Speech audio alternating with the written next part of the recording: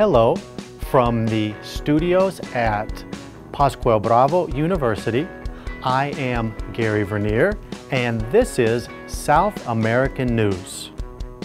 The Brazilian president, Michel Temer, has abolished an Amazonian reserve the size of Denmark. The dissolution of the Renca Reserve, which spans 46,000 square kilometers and which is thought to contain deposits of gold, copper, iron ore, nickel, and other minerals, is the biggest attack on the Amazon in the last 50 years, said Senator Randolph Rodriguez of the Sustainability Network Party. Conservationists said it will open the door for mining companies to enter the Renca Reserve, which was established in 1984 and is made up of 9 protected areas. The government said the reserve is being abolished to attract foreign investment, improve imports, and boost an economy that has been struggling to emerge from its deepest recession in decades.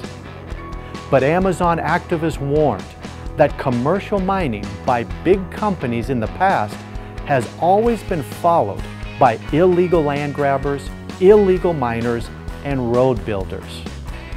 Christian Poirier of Amazon Watch said, "The abolition of Renca will wreak havoc on the forest and indigenous communities in the interest of small, economically powerful groups who are keeping President Temer in power.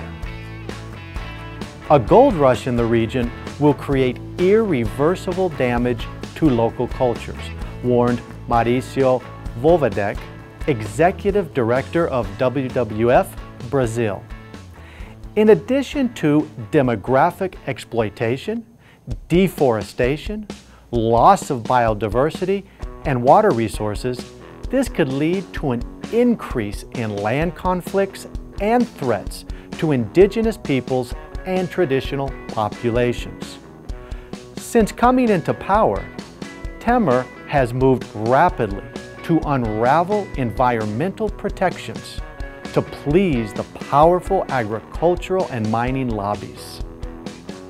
This has been a South American News Report. Good day.